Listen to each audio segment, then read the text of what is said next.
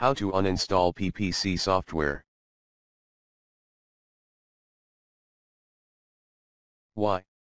Possible reasons: corrupted client, unwanted installation, more. B. How? Solution number 1, gain admin access and start standard uninstall routine. Stop the client from running. Do the common uninstall routine. Restart your system. Clean software remains. Manually restart your computer whenever you're ready. Follow me, exactly. C. Solution number 2, try the recommended uninstall tool in the description area. If this removal guide fails to work, tip, please PM me if you need further assistance.